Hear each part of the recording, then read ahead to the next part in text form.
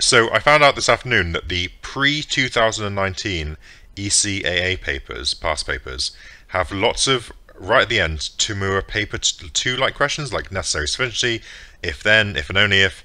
There's even a negation question in here. For some reason they stopped asking it after 2020, which is why I didn't notice, because I've only looked properly at the 2020 and 2021 papers before today, which is really unfortunate, because otherwise I would have done this a while ago. But yeah, there are some good extra questions in here to practice. I suggest that you have a go at these before I do each one. But yeah, questions like this, so which must be true, that's asking about which are necessary, isn't it? So which of these things are necessary if you have this? So we've got two numbers, A is less than or equal to B.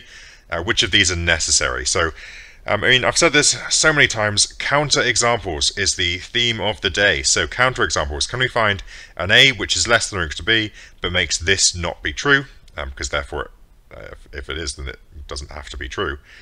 So A equals minus 2, B is 1, minus 2 is less than 1. If we do this though, we get 1 over minus 2 is greater or equal to 1 over 1, which is definitely not true. Minus a half is not greater than 1, so that's not it.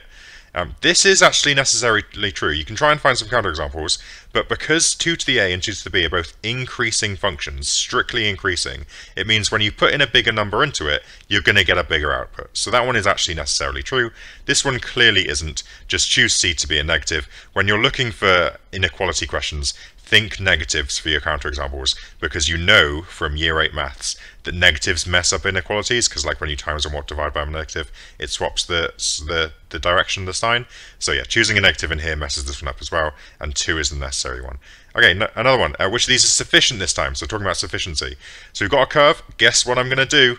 Going to do a sketch. So we've got a curve here. It's a cubic. I don't know whether it's positive or not, but it's definitely a cubic. Has a maximum stationary point at x equals 0. So somewhere on the y-axis has a maximum stationary point. I'll call it C. I'll put a line through here to make sure it's a stationary point. It's a maximum, remember. And then we've got a minimum in this quadrant here, x greater than 0, y less than 0. So minimum down here. So it must go maximum through here, minimum through here. That means A must be positive. There's no way for A to be negative, because the cubic's not going to go through here if that's here is a minimum. Like, it can't come up here and minimize, like, it doesn't work. So A has to be positive. So get rid of all those. A is positive. Now let's actually consider the turning points a bit more. So differentiate this, and we get this. And okay, we can solve that for when it's 0. We clearly get x is 0, and we get and we get the other solution at minus 2b over 3a. Now that there is a positive x value, because we've been told it is. So therefore, one of b or a is negative to cancel with that negative and give positive. So a and b have to be of different signs. So I can cross out the ones where a and b are the same signs. That's this one and this one, where they're both greater than 0. That can't happen. And because I know that a is greater than 0, that means b is less than. So that's cool. Okay, last thing to consider is the nature of the stationary points. So this is a minimum up here, and this is a maximum up here. This is a minimum down here. So let's differentiate again, and plug in x is 0. If x is 0, that makes 2b. So this is a maximum, we know, so we need this to be less than 0. But that's okay, because we know b is less than 0. So that actually all checks out. And if we substitute the other x in, it looks complicated, but it just all cancels, and you get this. And we need that to be greater than 0, because that's the minimum. But of course b is less than 0, so that's definitely good. So I didn't actually learn anything from doing that, which is disappointing. So how do I actually figure out these two things? Well, okay, which is sufficient is the key word here, not what's necessary. I think what I just did was work out which are all necessary, but which is sufficient is a slightly different question. Which can ensure this? Now, what's the last thing I haven't considered? Well, if this C is up here, it's possible for this minimum down here to actually be up there, which is in the wrong quadrant, because then the cubic could just do this. So it's sufficient to push C just below the x-axis. If I push C down to here, then because that's a maximum, that ensures that this minimum point is down here in the correct quadrant. So it's sufficient to say that C needs to be less than 0 to ensure this. C doesn't have to be, because what I had before could work to go through here, down here, and through here. But it's sufficient to push it down here to ensure that this one is there, and so that's the sufficient condition. Quite a nice question, really testing your knowledge sufficiency. I like this question, but I'm not happy about the answer, and I'm going to need some help in the comments to show it to me. So anyway, you've got 3 light bulbs, and the rule is if X is off, or if Y is on, then Z is on. Okay, I'm making a little table. Now, the key thing here is, when you read this first statement, it's really tempting to go, oh yeah, that's true, because it's just the opposites, right? Sorry, not this one, but yeah, Is it this one? If Z, then that's off. Yeah, sorry. It's really tempting because it's in the opposite order, isn't it? If X is off or if Y is on, then Z is on. If Z is on, then X is off or Y is on. Like, it's really tempting to say that's true because it's just the opposite statement, but that's not the case. And read this statement here for me. So, it is known that if I bench press in the morning or run in the afternoon, then I eat a big dinner. Now, it's tempting to say, therefore, that if I eat a big dinner, then that means I've bench pressed in the morning or run in the afternoon, but that's totally not true, because I can assure you, I never bench press in the morning, I never run, ever, but I always eat a big dinner, like every single day. And so this is just true regardless of these two things. So I don't need any of these things to happen. So actually, what this statement, what this example is trying to tell me is that this statement here tells me nothing, absolutely nothing, about when Z is on. Because, for example, Z could be on all the time. Like all the time. Just because it's on when X is off or Y is on, it could just be on all the time. So it doesn't tell me anything about when X is on. Like here, I could just eat a big dinner every single day. And that doesn't tell me anything about what else I get up to in the day at all. Right? So none of these are true. Now, let's get to the next ones then. So if X is off, if Z is off, now okay, if Z is off, we can actually figure this out. So if Z is off, then X can't be off as well. Because if X was off, that would turn Z on. So X has to be on. And likewise Y, if Y was on, Z would be on. So Y has to be off. So we can say if Z is off, then X is on and Y is off. Which is this one, except it's not quite because of the OR. And I'm really annoyed about this, because it's definitely not these, I mean, it's definitely not these three, it's definitely not these two. The answer scheme tells me it's E, but I'm not happy about it, because I don't think it should be OR. It should be an AND, right? I need both these things to happen. If Z was off, this would be on, and if Y was on, this would be on. So I need them both to be like this. So I'm pretty confused about this word. Maybe people can help me out with it. But anyway, moving on to the next question. This is from the spec paper instead. For numbers A and B, blah, blah, blah, which of those must be true? So which necessary counterexamples, just like the first question we did today. So okay, A is bigger than B. So I need to find counterexamples where A is bigger than B, but this doesn't follow. Now the problem is, that's going to be hard to do, because when you just multiply this statement by -1, the sign swaps, and you get two negatives, which is actually what's happened here. They've just written it the other way around. So this is true. When you multiply, you just flip the sign, this becomes true. Now this here is interesting. Move the 2AB to the other side, and you can factorize this to be this. Now, regardless of what A and B are, this is true. Absolutely regardless what A and B are. So this one's kind of interesting, because this is necessary for any A and B, not just for this statement. So anyway, this one's necessary because you just times this by -1, and you know this to be true. This is true for anything. This one, just like the first question, just use C as negative, and you just immediately end up with a nice counterexample. So that one's not necessary, and you get 1 and 2 only. Good. This is from 2017 now. You've got a graph, so guess what I'm going to do? Yep. You've got exactly 2 distinct points. So it could look like this. Here's a graph that intersects x-axis at 2 points. Now, when you move a graph up, clearly it doesn't necessarily still have 2 distinct routes. Because if you move it up far enough, it could just be up here. So, above the x-axis. So that clearly doesn't necessarily have 2 roots. Now this one is just moving it left and right. If it has 2 roots and all you're doing is shifting it left and right, it's still going to have 2 roots. So that's fine. If you stretch it, now the stretching happens at the roots. Like this graph, the roots are stationary and the graph stretches around them. So it goes taller here, through this root, taller there, through that root, and taller there. So it's still going to have 2 roots because they don't move. So that one's fine. This one's a bit more complicated. Say minus f of x plus 2. So now we're going to flip it in the y-axis, sorry, in the x-axis, and then move it up 2. Now for this one, that clearly has 2 roots still. I mean, it has 2 roots when you flip it. When you move it up, it's still going to have 2 roots, clearly. Right? They're just going to be further apart. But the problem is, does that necessarily happen all the time? Because this one is more complicated, right? There's 2 things to do. And what you can think of is, instead of a quadratic, which is the easiest one to think of and what they're hoping you'll think of a cubic that has 2 roots.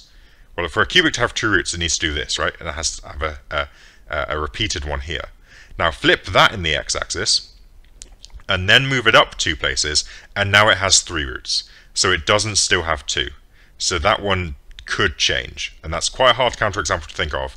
but you've just got to be on it and try and think of some different types of graphs, the ones that they're not expecting or wanting you to think of. Think of some different ones.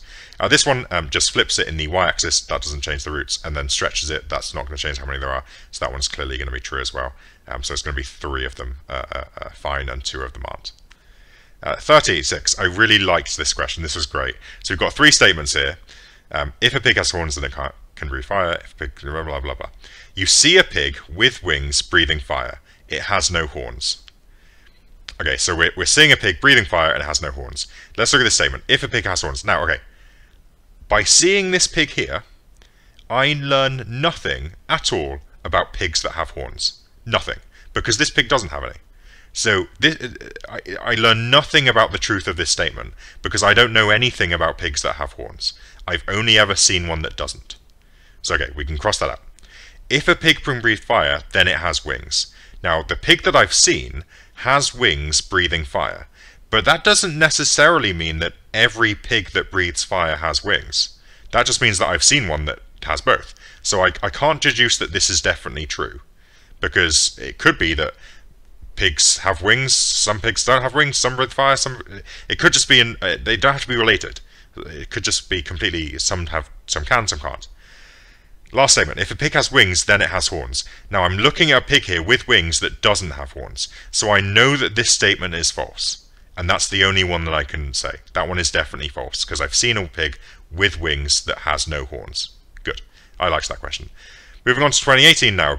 I should have put this in the stats and probability thing, because it's a quite nice question that I just missed when I was making that. Okay, so we've got 20 students taking maths test, mean mark 70, so just times the mean mark by the total to get the total number of marks, which is 1400. The range is this, apparently. 5 new students join the class, and the new mean for the 25 is this. So do this times this to get this, and you work out that the 5 new students have 300 extra marks. Divide by 5, the mean of the 5 new students is 60. Which of the following must be true? All the new students scored 68 or less for this test. I mean, the mean is 60, so one kid could have forced 70, one kid could have forced 50, and then the rest could have forced 60. So no. One kid could do really well, and the others could do really badly. The mean of the marks for the new 5 was 60. Well, that's true, because I just worked it out. When the marks for the new kids are included, the range was unchanged. Well, clearly that's not necessarily true, right?